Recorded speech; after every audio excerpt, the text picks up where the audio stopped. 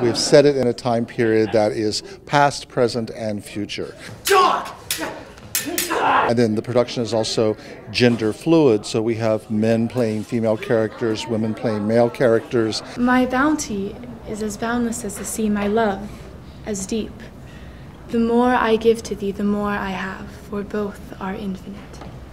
I think having this gender non-specific casting choice has made us really discover things anew and keeps it really fresh and exciting. It allows the audience to focus on the actual real message of the show.